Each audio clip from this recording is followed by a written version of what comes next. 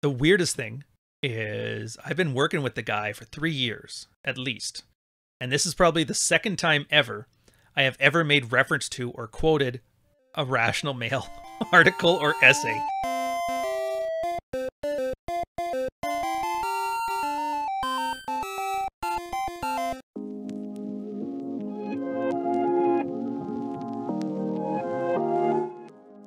Welcome to the Red Pill. Welcome to the Mids Watch. It's Ryan. And this post is kind of a useful one. It's about the dangers of Red Pill. Now, it's got two parts to it. The first part is explaining the danger based on an article by Rollo Tomassi, which he got from an article written by a Return of Kings writer. I'm not going to focus too much on that because you can go read Rollo's stuff. I'm not gonna regurgitate it. But then it kind of got into the differences in male spaces, which I find it's more meta than I usually talk about, but the idea of how the Red Pill and the married Red Pill have kind of created different atmospheres for male sexual dynamics, as well as what you'll see on YouTube, on Twitter, all the different places. It lets you know I almost want to say just like the nuances of male camaraderie and how there really is a skill to putting together a male space that's just lacking today in so many ways. The first one was the article by Rollo Tomassi, The Dangers of Red Pill. Now, I'm not going to read the whole thing, but the part that he's getting at, where is the part I want to read here? There it is. So I quoted this today because I find myself having to temper and measure my Red Pill evangelism with people I know personally or interact with professionally. I say evangelism because in spite of any measured explanation, this is what it comes off as to most uninitiated blue pill plug-in people. There is a degree of diplomatic tact you have to practice the more Red Pill aware a man becomes. Basically, don't Red Pill your friends, because you starting to spout out, oh, I read this thing from Ryan's channel, I've read Fuck Files and I got this, I watched the Rational Male's audio streams, I read his book, and you guys need to learn about all this stuff. And you start expelling all these useful utilities and you're calling them truths or philosophies, and that's great. But you got to realize that's extremely off-putting. You basically sound like a Scientologist. And so the two problems here are, one, if you get some guy who's simping for his wife, you know, lets her go, like there's that weird trend now where guys are like letting their wives go out on dates, cucking it up, and then coming back and asking how it went, which I can't get behind it, but whatever, it's their life. You start telling that guy how that's not in his best interest, he's going to lash out at you. So you shouldn't do that. At the same time, you sound like an idiot trying to sell Amway products to people. So again, just don't Red Pill your friends. If they need it, they know where to find it. And this kind of all devolved into, there's always the cheerleading between the married Red Pill and the Red Pill. The married Red Pill's like, oh, we are Red Pill on hard mode. And the Red Pill's like, well, we are the OG and we are the real thing and we're more pure, and everybody's wagging their dicks and nothing gets solved. So here we are. Jack Ten of Hearts comes in again. In my opinion, the submissions you may read in the Red Pill subreddit are not consistently Red Pill, or may dwell on areas of Red Pill that are not particularly useful to people, especially like us. And what he means by us is grown-ups.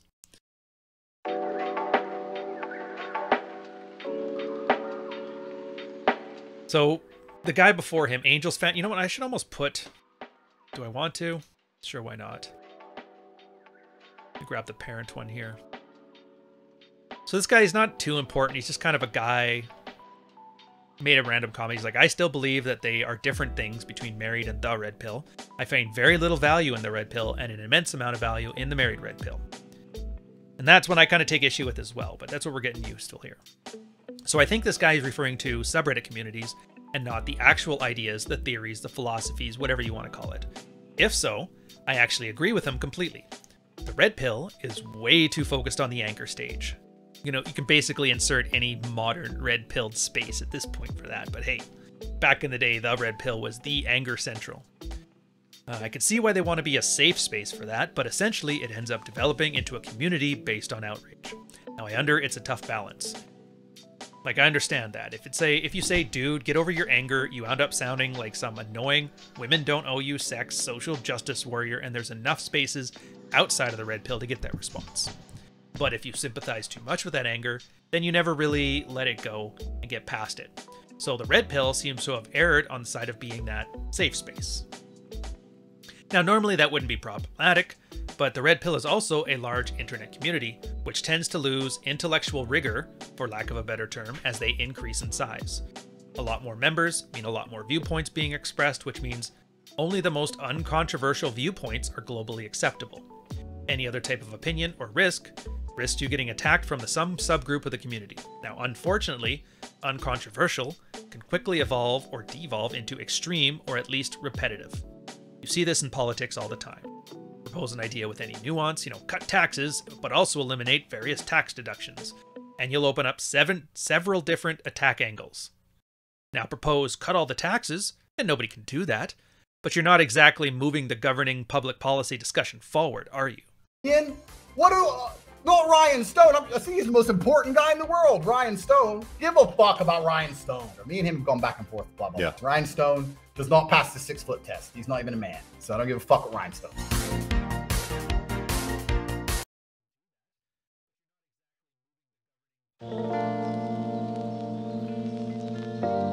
He's like, as a side note, I want to say that I think Dread, and to a lesser extent AWALT, are our versions of this. For example, AWALT is our version of taxes are too high, which we all agree on.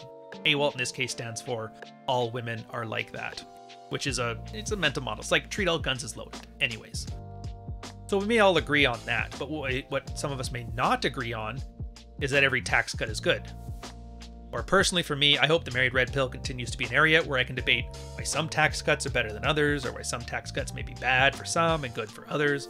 And I don't need to worry about getting a response like, Jack 10 of Hearts thinks tax cuts are bad, which means he doesn't want to cut taxes, which means he thinks they're too high, which means he doesn't believe in this fundamental principle and therefore he needs to get out of here.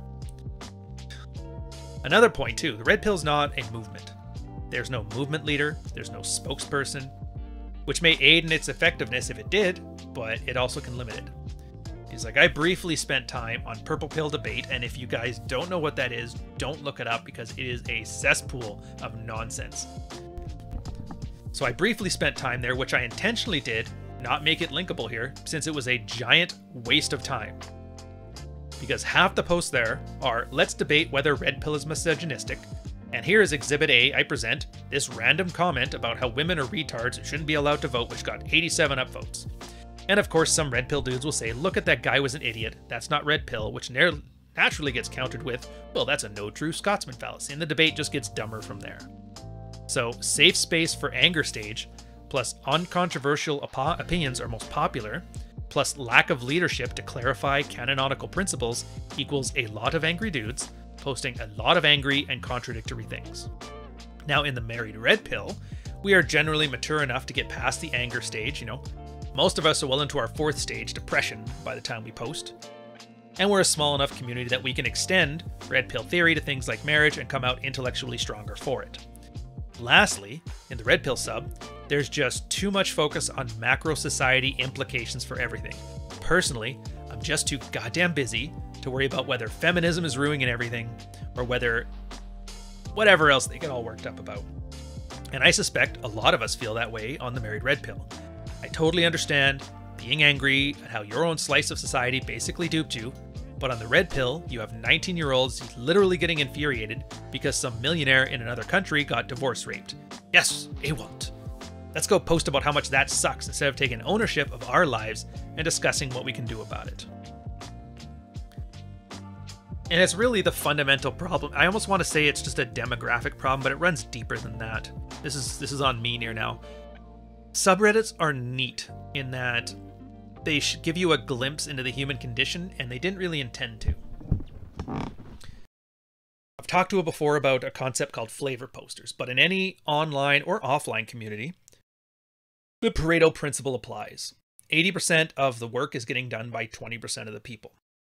Now, if you think I'm talking about moderators, I'm not. Moderators help at first, but there's just too many people to too few moderators to make a long-term impact. What happens in any community is the 20% of the people who are putting in all the work, all the content, setting all the social norms, they're called flavor posters.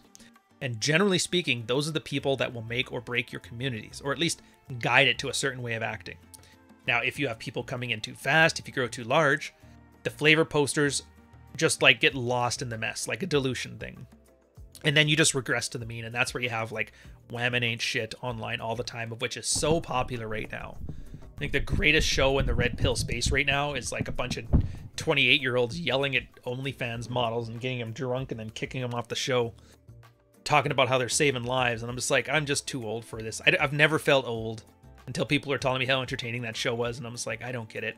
I'm done. I'm done. So what does this matter for you? I think the big takeaways from this are just to realize when you're into a space, look at who the most prolific people are. Because they, generally speaking, are the ones that are going to drive a place to one place or another. And if you don't see one, it's good to be one. If you want to change a space, if you want to make something better, you essentially have to, you know, put in the work. Be the change you want to see.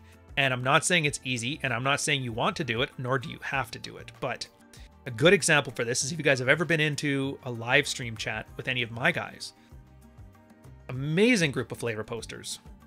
They know what they're doing.